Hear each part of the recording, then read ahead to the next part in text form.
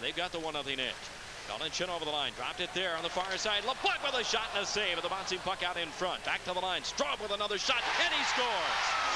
That went off the goal post on the near side, and I think it's going to be Straub's goal all the way, and the Komets have taken a 2-0 lead.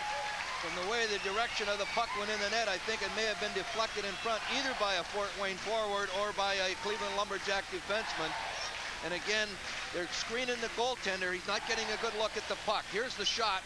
Chin is carrying the puck in over. You're going to see the play for him right here. Gets the puck into the middle. That's the initial save on Lablanc. There's Straub with the shot, and I don't know.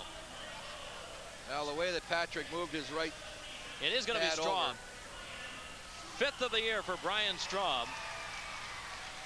And the Komets have taken the 2-0 lead.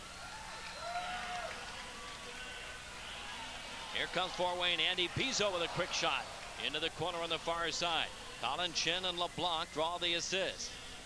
Now at the boards on the far side, it does come out. Straub's got to turn away from Fitzgerald. 2-0. The Komets have the lead.